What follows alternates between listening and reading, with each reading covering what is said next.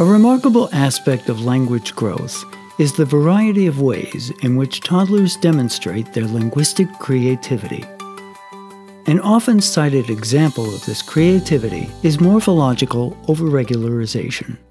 What did we see at the zoo? Animals. What kind of animals? We saw zebra. Yeah. This toddler is learning how to express past tense. The most frequent pattern is to add the past tense suffix to the verb stem.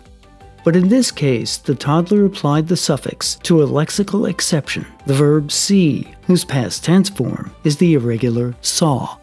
Toddlers also demonstrate linguistic creativity by using regular syntactic patterns to express novel concepts.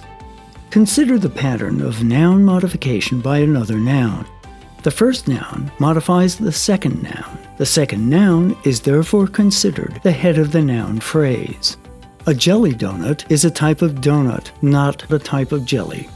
A coffee filter is a type of filter, not a type of coffee. 3-year-old children can use this pattern creatively, often in a humorous way. You would like to do the monkey bars again?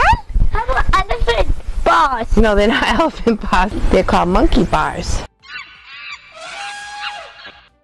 What do you think it is? Maybe it's a swordfish. What do you think? I saw a dolphin. Using simple syntactic rules like this to express novel ideas is the essence of linguistic creativity. And the fact that 3-year-old children are capable of such creativity is an important chapter in the story of language growth.